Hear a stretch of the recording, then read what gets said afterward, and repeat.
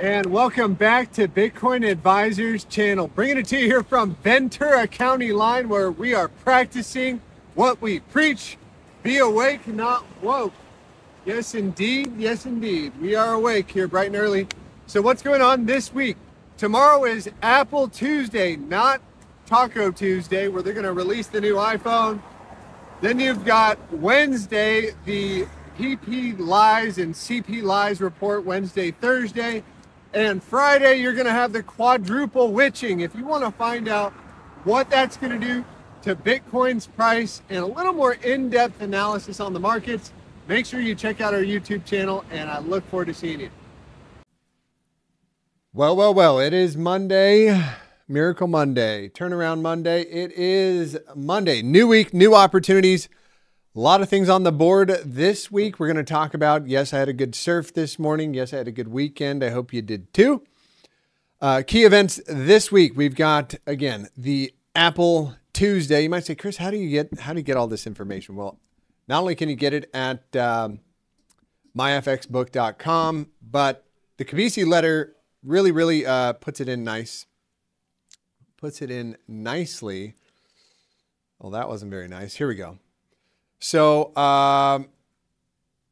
key events this week. That was last week. Let's see if I can get that chart back up. And I actually like this one. This is what we're all hoping for. But anyways, Apple Tuesday, CPI Wednesday, PP Lies Thursday, because you know they're lying about inflation. Initial jobless claims, ECB rate hike Thursday, and Fed balance sheet data. I would say the key dates to watch these days, Wednesday, Thursday, and Friday should be a big day. So it should be interesting. Let's jump into the charts. Show me the charts. I'll show you the news, sir. Show me the charts. I'll show you the news. People come to Bitcoin for the gains, and then they join the revolution. The revolution against the greeds at the WEF, the World Economic Forum. And yes, the tyrannical left is beginning their next round of lockdowns or whatever they're planning. As you can see, a mutated coronavirus. Scientists are on alert. Watch out. You got to put a diaper on your face to get better. So we're going to be talking a lot about that in the coming weeks. But mostly we want to talk about Bitcoin price action right now because, well, we did say we had a bearish bias looking for kind of some resolution to the downside over some time, but we still have not really broken the key critical level.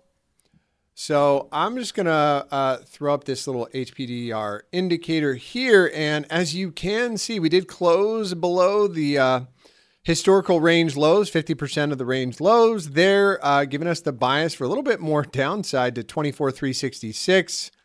And 23,500. And let's see if we can line that up with the liquidation heat map.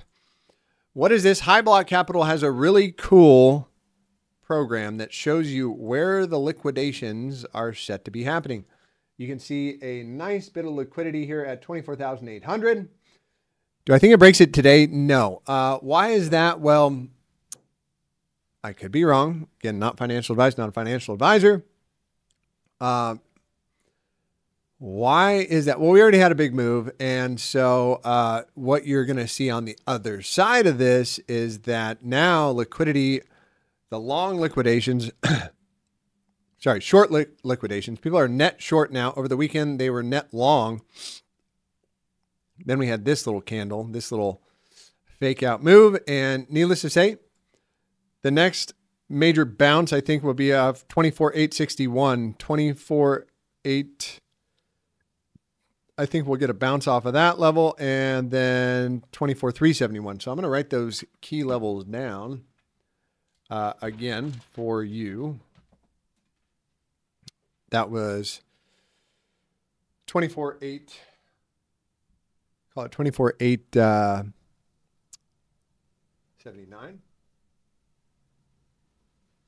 And why is it so important to know where Bitcoin's going? Well, that's where the rest of the coins are going to go. 24,371. Bitcoin is the king of the market. Bitcoin is the dominant force out there, and we'll check in on Bitcoin dominance and what that could temporarily mean. But additionally here, you've got volatility increasing and Stokes cross down. Yeah, I would suspect that even if we get a little bounce back up here, a little bit more continuation of the downside. So glad I'm catching that. Notice that we're coming off a major trend line. So that's kind of the bull case right there. The bear case kind of already been set. And the only thing holding up the market right now is NASDAQ and S&P. NASDAQ and S&P, let's check in on those. We've been talking about, oh, look, we're filling the gap here, filling the gap. And so key rejection level is going to be right here. Any kind of a rejection from that area would be good. Back above this area is going to be, well, if you're bearish, it'd be good. If you're bullish, you want to see it clear back above this level. Again, bit of an inverted or regular head and shoulders here. Technically, not the best setup on the 4-hour, but the daily, perhaps you could still call this a head and shoulders, and this being the neckline pivot. You could draw it like that as well, giving you a little bit more room. So when we start to break down, well, that overall target we have on S&P. Why is that? Why do we think the rally's going to get faded? I could be wrong on this. I mean, the market is pretty bullish right now, and you know, sentiment is high in stocks. As you can see, NASDAQ almost making new all-time highs, and I do believe NASDAQ is front running or leading the market. And if we do not reject off of that trend line, then, well, it's going to be new all-time highs for NASDAQ and those tech stocks. What is front running the market? I think Apple and Tesla right now. Tesla up 10%, gaps up, parties to the upside, filling that gap. Nvidia down, Microsoft up, Apple, Amazon. Not quite there yet. Tesla's looking good. Apple, that's what I want to check on because we got those iPhones coming out tomorrow. Is that supposedly going to be a good or a bad thing? A bit of a gap fill and then party onto the upside for this one. Has been one of the strongest in the market. Did make new all-time highs. Good job, Apple. Okay, carrying the market. So points for the bulls is stocks are going up.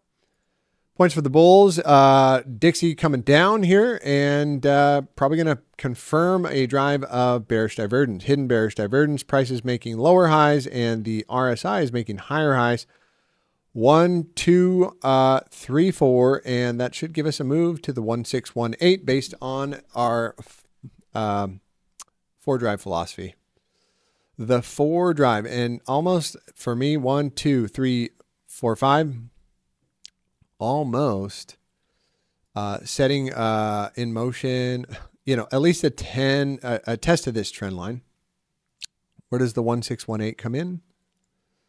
Right there on the trend line, pretty much over the next few days if we're going to remain bearish. So if the economic data comes out and inflation is showing that it's hotter than expected, you'd expect the dollar to rise, right? If inflation is coming in lower than expected, you'd expect the dollar to go down, which would be points for the bulls. And kind of what's having me hold on to the last little bit of peace and prosperity for Bitcoin and not, you know, doom and destruction is this indicator on the weekly time frame for Bitcoin. It is called the hash ribbons indicator. And that measures minor profitability. And what does it say here? Well, essentially is this. Interesting. This is KuCoin. This is Bybit, right? But what is the #1 exchange out there, guys, that I don't use? It is not that. Yeah, it's Binance. So that's the chart to look out for. And we are bouncing off the trend line right here, coming off the weekly trend line. And I would suspect a bounce unless we just break it here today. So Thursday, Friday, Wednesday, you know, want to look out for what happens to Dixie. If Dixie can put in another higher low, now it's going to need to, And this doesn't always work out, guys. It doesn't always work out, but as long as Dixie kind of holds up here and doesn't tick below last week's low, then that would be good. That would be good for the bulls on Dixie and the bears on Bitcoin. Does this line up with anything else? Using our Fibonacci retracement tool, we're coming in the 382. That's typically where you bounce. So as long as we hold this level here at about 103.88, then it's going to be another higher low on the daily time frame, and you would expect continuation in the direction of the trend. What else is happening? Well, volatility is now cooling down here. So for this entire move to the upside, volatility has been coming down. So if we do see that higher low get formed here, that's going to be bearish for traditional assets and all the other assets that are tied to Dixie. How's my golds doing? Gold probably popping up today. Gold up 0.2%, holding the trend line in the down. Again, our short-term down target for gold is down there at about 1884. Silver holding on by tooth and nail here and getting a bounce off the box.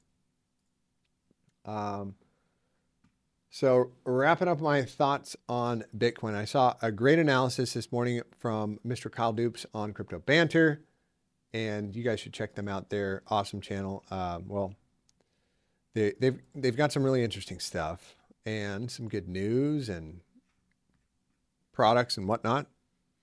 But here was, you know, I don't remember the exact analysis, but I did kind of catch this this idea, which is how people traditionally get faked out big time, is something like this. What tends to happen is everybody's going to put their stops right here, looking for a move down to, you know, 20, 19,000, something like that. But if you see something like this, which is a deviation below the bottom side of the range, and you get, you know, a nice little candle down, scares everybody out. A lot of stops are going to be right below this area right here. So it comes down slightly, retests, and then puts in a higher low and does something like that.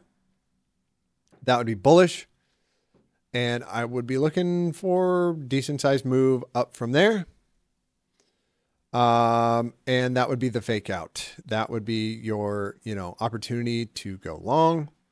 If you FOMO'd in up here and you're trying to kind of offload some positions, right? You know, if we get a bit of a bounce here, that would be the opportunity. And bringing us back to why I think the market has a chance here is this hash ribbons indicator, which fired off a signal on the weekly time frame. Again, this signal has formed 15 times over the last, well, since the beginning of time in Bitcoin. And what it says is, traditionally speaking, once this blue buy signal happens, you're not supposed to take out the prior week's low on a candle closing basis. Which, did we have a weekly closure? Yes, we did. Let's see what happened. So we didn't take out the wick yet. And most thought thinkers out there say this is still valid, right? So it never breaks that low on a candle body closing basis, which, as I'm looking at it here, candle body closure basis, the prior wick low. I mean, it's really close, guys. It's really close, but traditionally speaking, you don't break that low before Bitcoin makes new all-time highs. So that's the point for the bulls. The other thing is this that everybody's talking about on the interwebs. Let's see if it's on my secondary chart, or is it on this chart? It's one of my old charts. I don't know if I'm going to have it up right now. But it is the death cross on the daily time frame. The death cross, which is, yeah, it is coming in. It is almost to fruition. And traditionally speaking, the death cross, the first one doesn't usually get the big move, right? After being away from the death cross for a long time, you got the death cross, and then it got jammed in your face and made new all-time highs. But the second one did tend to get the better move. So this would be the first death cross after a, you know, it hasn't happened yet, but the first death cross after after not having a death cross, after 100% rally, usually is the wrong one. So we could, again, bounce off this trend line, and you know, what's going to happen is if we start ticking above 28.2, then a lot of the stop losses are going to get hit. Above this level, we're going to come up to this level at 27.7, and above here, you know, it could start to potentially make some new all-time highs, and or not new all-time highs, but at least taking out this high. So if we see something like this, higher low, boom, that would look good for a nice rally back up to 31,000. It isn't until we close a daily below this wick that I am, you know, going to be looking for this next kind of level down, and maybe we should use our fib to see where it could potentially go. And that is going to line up right with the with the 618, the bull trap, bear trap area. So do we test this trend line one more time? Probably wicks down there. And then we kind of see how the end of the week holds. If Bitcoin holds this area for the rest of the week, puts in a higher low, that would be the case for the bulls. The bears, you know, we make a new, you know, just candle body closure below here, and we're hanging on by a thread right now. So these are the areas I'm watching out for right now. And with that said, I think this video has been long enough. Hope you have a blessed and highly favored day. I'll be back tomorrow. I guess we'll take a look at Ethereum really quick here.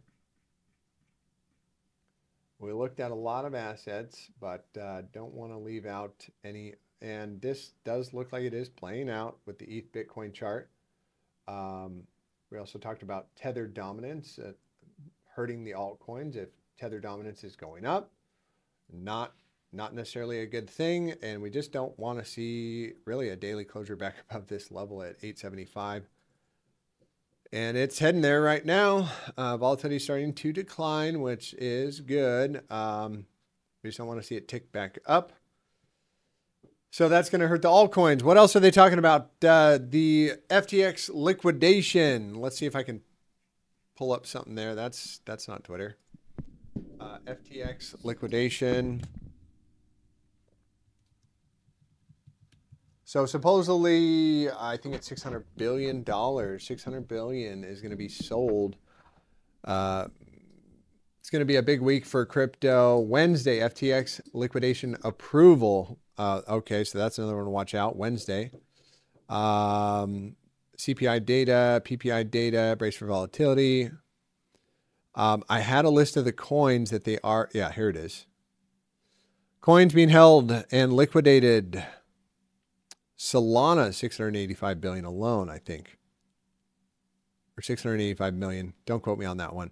Solana, FTT, ETH, Bitcoin, Aptos, Doggy, Matic, Bit, whatever that is, TON, XRP. Oh, no. Oh, no, my XRPs. Oh, no. So be watching out for these coins to rip to the downside. Again, not totally worried about these, but Solana actually has a good trade setup presenting itself, which I think I don't have enough time to go into today, I don't think, but essentially it would be the weekly range. Is it the weekly? Let's see if I can draw it out really quick here.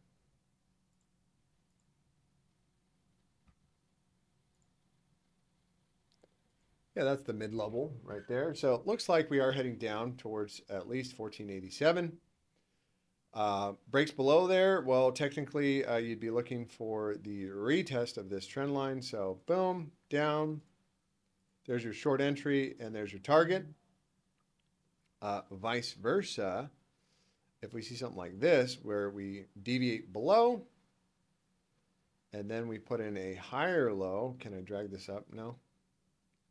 Let me redraw it here. Deviation below this level. And then we pop back up, make a higher low. There's your entry for a long, back to the top of the range. W, that would look nice for a long. So both long and short setups. If Bitcoin gets crushed, obviously a lot of these altcoins are going to get crushed. That is for Solana. I said I'm going to go over Ethereum, which looks like it's breaking this major trend line at the moment. The ascending triangle measure move to the downside, or the descending triangle. So that was the deviation above. Back to, again, if you're just looking at this as a kind of massive range, the bottom of the range here at $1,000, 1,100. Probably going to be some stops along the way at 1372. And I just want to look at the heat map really quick for Ethereum.